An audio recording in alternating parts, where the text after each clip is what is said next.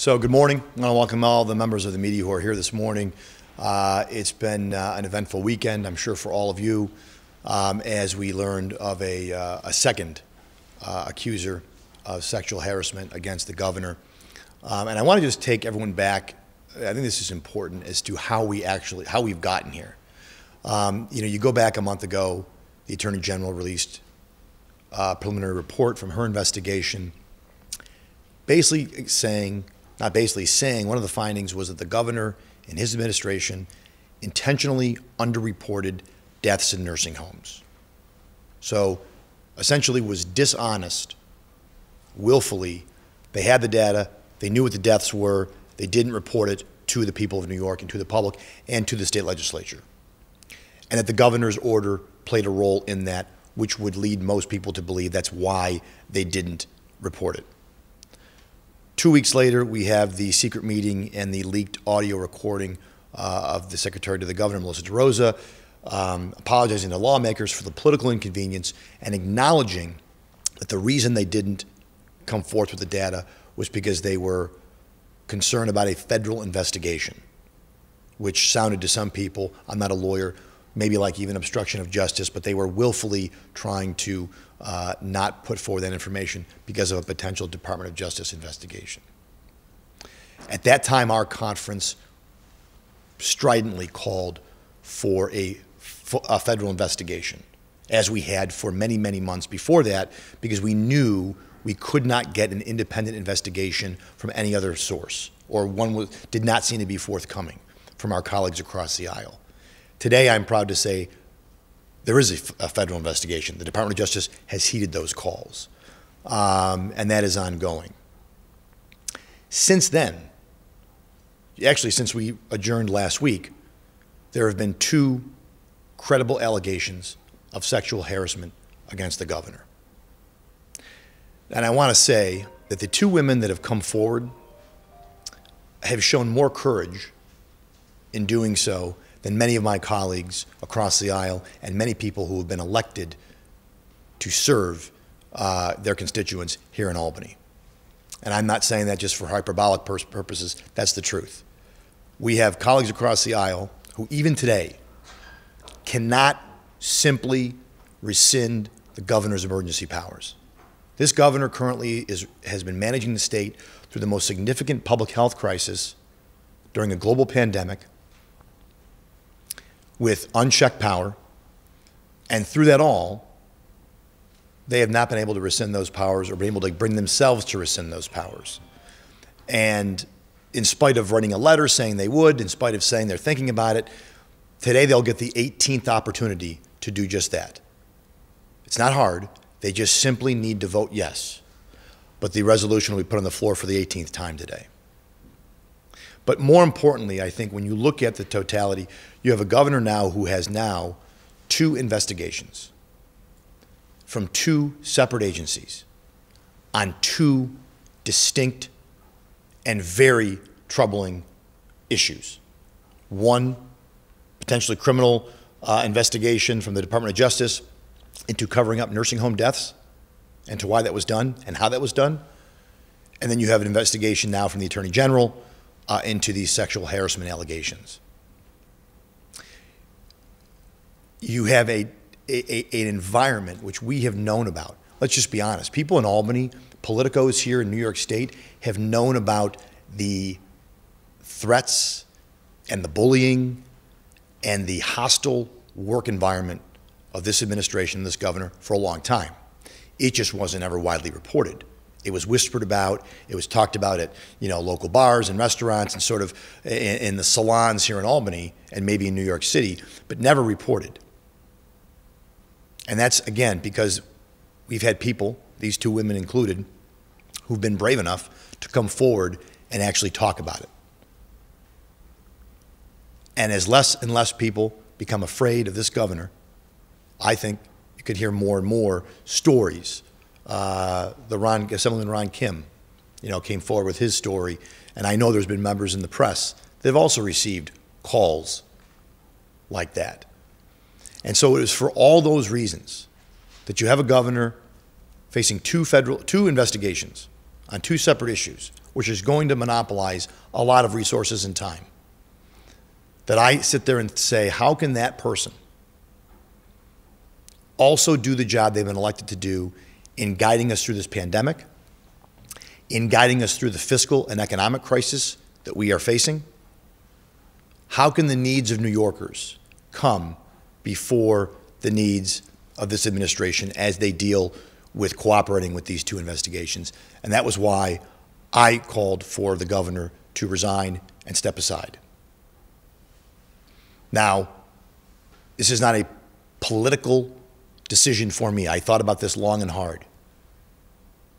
In fact, the person that would take the governor's spot is Lieutenant Governor Kathy Hochul, also a Democrat. So it's not as though a Republican is going to fill the governor's spot if he did in fact resign. This is about what is the right thing for New Yorkers. The right thing is for the state Senate Democrats and Assembly Democrats to rescind his powers today, last week. The right thing is for these investigations to go forward, to get to the truth. And I believe the right thing is for the governor to step aside. And so I talked about this with my conference yesterday, made them aware of where I was and my position. I know some other members have called for similar things. But again, I'm hopeful. I want to thank the Attorney General, who rejected the governor's initial overture to, I guess, have his own appointee investigate these allegations. Then there was, this is sort of morphed. The governor wasn't there. He didn't get there. I think it was the pressure and the courage and the political will of folks that got us to this independent investigation. But the Attorney General, again, I'm grateful that she held her ground and will be doing an independent investigation. And so we'll see where that leads. And with that, I will certainly take any questions. Senator, is Governor Cuomo entitled to the presumption of innocence? Yes. Yes, I believe that there is a due process. He is due that, as anybody is. My call for him to step aside isn't a condemnation or saying he is guilty or not guilty. I also think the women are due to the due, right? But they're both due an investigation to get to the bottom of it, because there will be people who will say that they are, maybe taking opportunity, and there will be people that say the governor is guilty. They're both due a due process, and that's why we have that. My concern was more that could he effectively focus on the pandemic response, on the fiscal crisis, the economic crisis, while at the same time focusing and engulfed on two separate significant investigations on two separate issues.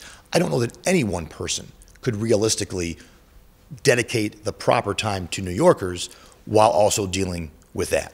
Two women have accused the governor of sexual harassment, and you're calling for his resignation. 26 women have accused Donald Trump of sexual assault. Did you call for the president's resignation? And if not, do you open yourself up to a charge of hypocrisy? So I certainly get the charge that some people make. I've always said, when it comes to those kinds of questions regarding the president, the former president, or the current president, I'm a state senator. This is the governor of New York, the CEO of New York State. I have an absolute obligation as the leader of our conference as well, as we deal with the executive here. I wasn't neck deep involved. If I was a member of Congress or a member of the U.S. Senate, I think that would be a much fair or maybe appropriate question as far as the execution of my duties. If this was the governor of North Carolina or California, you probably wouldn't maybe hear me opining or calling for this the way I am today. So I think it's much more relevant that this is the governor of New York. I am a New York State Senator, the Senate Minority Leader, and also this is the governor of New York during a pandemic where he has extraordinary powers. This is one of the most powerful public or political officials in the country. And that's before those extraordinary powers. Constitutionally, the governor of New York is one of the most powerful elected officials, almost by definition, in the country. Now he has been managing the state almost by himself for the last year. And I think, again, for all those reasons, this is much more, a much bigger issue, these allegations, at this current moment. Leader Ortt, you were running for Congress just months ago, seems like a million years ago. A million years ago. You were highlighting your support for the president. Where were you back then discussing these very serious allegations of sexual assaults against the president? Sure. And why should you have credibility now? So I don't think I ever defended the president on that kind of issues. When I was talking about, when I was running for Congress, I then and now highlighted my support of the president's agenda, the president's policies, the policies that were coming out of the U.S. Senate, the U.S. House. I don't think I ever said, and I support the president's comments about women or the things that were alleged to occur. Again, I don't think anything, there was never any investigation that I was aware of that led to any proof. There was obviously serious allegations made against him. Those should have been taken seriously. I think they were taken seriously by a lot of people. But my comments, or when I was running for Congress, it was focused, and I think you can look back, was always focused on the issues, whether that was issues of border security, trade, support for the military, and I would stand by those issues today. I certainly wouldn't defend any of the behaviors or allegations that were made against him. But to be sure, even when you were running for Congress, when it was very relevant to your prospective job, you still did not speak out against about the president, even though I believe you just said that you had spoken to the allegations of the previous president, the current one. I'm just trying to understand, did you not feel it was relevant while you were running for Congress? Whenever I was asked about issues with the president, I defended the president's policies, not always the president's behavior. And I think that was consistent when I was running for Congress, and I would say that today. But again, and I'm going to address something.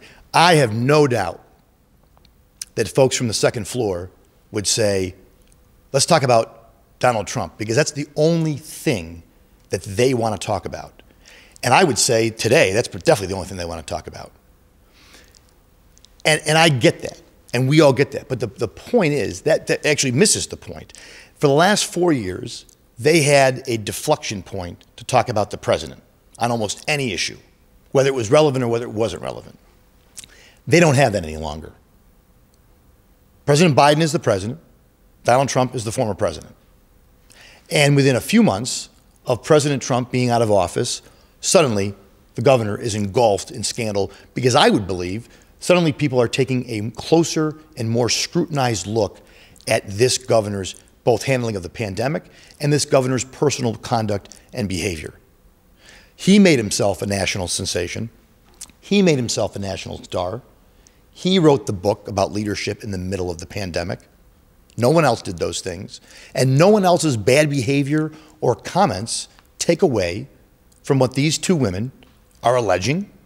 No one else's behavior or conduct takes away or absolves him of not being honest about nursing home deaths and covering that up. And so him and his folks can point to President Trump all day long. And there was a ton of scrutiny, obviously, on the president over the last 4 years, and some of it was rightfully so. But this scrutiny, he owns himself, and no amount of finger pointing is going to get him out of these investigations. Only the truth will have to come out, and only that can, I think, be what we're talking about today. Have you been in contact with the majority at all over the past week? I'm wondering if the majority has reached out to you to talk through this, or maybe tell you how they're seeing how it could affect budget negotiations? I have not spoken to the majority leader, as of last weekend. I'm certainly expect we will speak in the next few days. Look, I think, how could this not impact budget negotiations? There's just no two ways about it. I don't think I'm, shocking anybody with that revelation. This is going to impact budget negotiations, which again goes back to the call for him to step aside. I think it's going to be very difficult for the governor and for the two houses to negotiate a budget. It was going to be hard anyways, right? This is going to be a tough budget year as it was, and now you have this added cloud, to put it mildly, over these negotiations. And I think that makes it very difficult for the legislature, for the majorities, to negotiate with the governor, because you don't know what's going on, you don't know the context, you don't know, his behavior. What is he saying? Is he doing this because this is good from a legal strategy? Is it good from a political? And I think more importantly, for New Yorkers, they have to believe that everybody here, certainly the governor and the legislative leaders, when they're in that room, They have the primary focus needs to be the constituencies and the people that we represent. If it's anything else, you can't do the job effectively. And I just don't know how the governor could be in that room and not be primarily focused on these investigations. And as a point of historical context, I, several years ago, as a new member, also called for Senator Dean Skelos to step down as majority leader when he was also under investigation. And I did it for the same reason. I didn't think that his focus would be where it should be, that it would be on the investigations, which I think most people could appreciate and understand. So this is not just that was a Republican, and I made the same call for really the same reasons. What does this also say about the culture in Albany? I mean, we had sexual harassment laws passed in 2018 after years of, I mean, you have Vito Lopez, you have lawmakers, stories that go back years and years of abuse, et cetera. But so Sure. what are we looking at forward? I mean, again, the governor's champions the Me Too movement, other Democrats, Republicans, et cetera. But like Albany as a whole, is this a stain on Albany itself? And also, where can state government move forward from here? Look, I think whenever something like this happens to a state official, it's always a stain on Albany, right? I mean, it's always a stain on New York. This gets national news, and then people identify New York State with things that we would rather not be identified with, and I think rightfully so. I think it's a reminder that this is a problem, that these kinds of things in the workplace remain a problem. It remains a problem that I think gets lip service, but I don't know that everyone always really understands what this looks like. And you know, everybody thinks, well, not me, right? It's always somebody else. It's easy to say them too. I think me too is really the operative term there, right? It's you know, obviously for the victims, that's where that came from, the idea that I've also been a victim of that. But I think sometimes people need to look in the mirror that, you know, have I ever made comments that could be construed that way? Have I ever done something like that?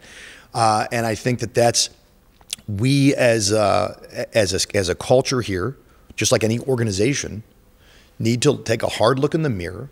And when we're going through sexual harassment training, it just can't be one of those things you're checking the box, I got to do this, which, you know, we've all been a part of these things, and sometimes that's what these things become. But it can't be. It's got to be something that you take very seriously, because it can end. First of all, you could be victimizing somebody, even if it is unintentional. You could be victimizing somebody and causing them harm. You could force them to want to leave their job. You could be condoning a hostile workplace environment. Now, in this case, I don't know. I mean, the allegations seem pretty significant that you would be hard pressed to not appreciate what you were saying. You know, these allegations are pretty significant. The one involved forcibly kissing someone.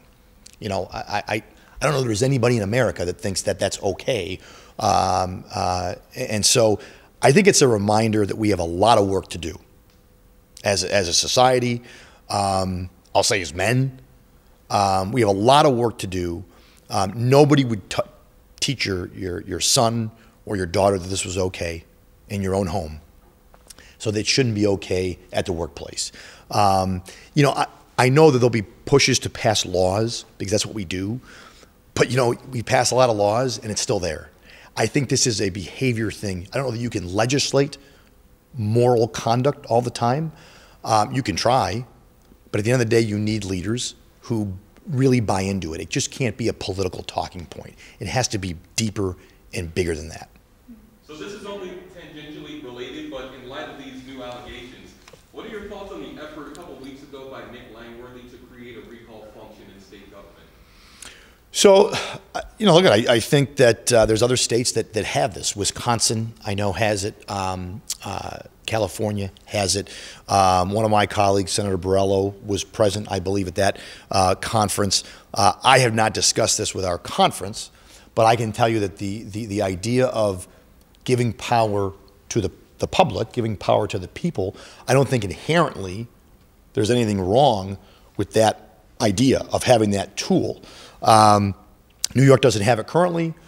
We have other means, right? We have other constitutional means, but I think the broader public would always support the idea that they get to play a part in if an official is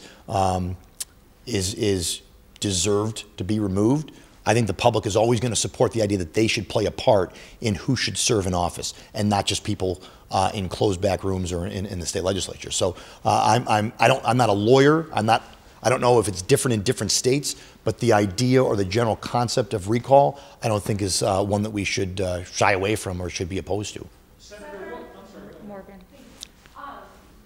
This investigation could go on for a few months or even a year. How do you feel like this is going to affect the budget process? Well, again, I think to Dan's question, I think it's going to have a significant impact, not only on the budget process, but probably on the rest of session, right? Because to your point, I don't think these things are going to be wrapped up quickly if they're doing the investigation the way a lot of these investigations, because they can go on for a long time. And they can go also in different, they can spin off in different directions that maybe at the start are not thought about, but they can go in other ways, depending on what people say and where that goes. So it's going to have an impact on the budget. There's no question about it. It's going to have an impact on legislation, no question about it. And that's again why, Morgan, for me, I made the decision as Senator Rob Ortt that the governor should step down, because I just don't know how he plays such a pivotal, the governor plays such a pivotal role in the budget negotiations, as we all know and have witnessed over the years. I think it's hard for me to know or to believe that he's going to be properly focused there and not, as you would expect, focused on the two separate but significant investigations engulfing his office. Bill, question? Given how much the governor has micromanaged everything with this pandemic, Last question. that somebody like Lieutenant Governor Hochul could step in and figure this out, right the ship for the coming months on day one? Well, again, Bill, I would say those micromanaging powers should be rescinded, so that Lieutenant Governor Hochul would not come in necessarily with those same broad powers that Governor Cuomo has. But look, she's still the governor of New York. She still has constitutionally expansive powers. And I'm sure that some of my policy disagreements with the governor, I would share with Lieutenant Governor Hochul. She's from Western New York. I know her, so I already probably know where some of those policy disagreements would be. But I'm not calling this because I prefer Lieutenant Governor Hochul to Governor Cuomo. They're both Democrats. I'm sure many of her views or policies would mirror his. This is about, you have a toxic culture that has clearly been condoned and put forward from this executive. And it's one that has existed for a long time. You have two investigations going on very serious allegations against the governor and his office. You are in the middle of a public health pandemic. You're in the middle of a fiscal and economic crisis. How many things can one person really deal with and focus on? That's why whoever the lieutenant governor was, I think, would be in a better position to come in, be laser focused on the needs of New Yorkers and not the needs of their administration or their political agenda or defending themselves from two investigations. Senator, what is your understanding of the timeline under which the Attorney General is under to find and then deputize a special prosecutor? And are you comfortable that the Attorney General is committed to finding someone who is above reproach? So I don't know the first question, and I apologize. Obviously, this is newer to me as well. I do think the Attorney General is committed to getting to the truth. In some weird way, we're here, or initially on the nursing home piece, because of the work that she did. Absent her preliminary investigation and report, we would never have had any sort of independent confirmation that there was underreporting of deaths. So I credited her then, and I think she is elected by the people of New York, not by the governor, not only by Democrats. She's elected by the people of New York, and so I have to believe in the office and in the idea that she will do the best job she can to get to the truth. Thank you guys very much.